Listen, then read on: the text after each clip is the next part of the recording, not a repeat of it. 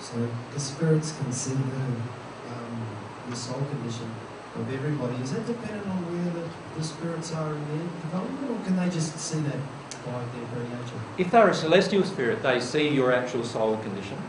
If they are a spirit on the natural love path, and particularly a first sphere spirit, what they see is the colours in your body, and they know that that colour represents that emotion. Or the way they look at it more is, that's a colour I can use to my benefit, or that's not a colour I can use to my benefit. That's how they see it. So they don't even really see your soul condition. All they see is the injury and how they can manipulate it. So let's say you're a quite developed person spiritually. However, and in love you're quite developed. However, you've got a problem with alcohol. Every time you go out to drink, you have a tendency to want to just get blotto. And that's driven by a sad emotion in you that you haven't released yet. So that's the case. So a spirit won't see all of your lovely qualities and all of the nice things.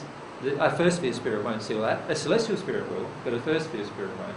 What they will see is, he likes getting drunk. I like getting drunk too. Let's get together, right? And so what he'll do is influence you into places that will actually cause you to drink more, and then overcloak you so that he can have a drink as well and feel the same emotions.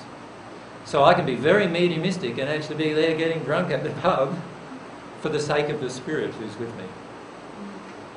And that's why many people go totally unconscious and yet they're still standing up drinking. Because no longer is the person connected to their body anymore. Mostly it's the spirit connected to the body, just forcing more down. Right? And being out of character too. And being out of character too, because it's actually the spirit's character that's being expressed.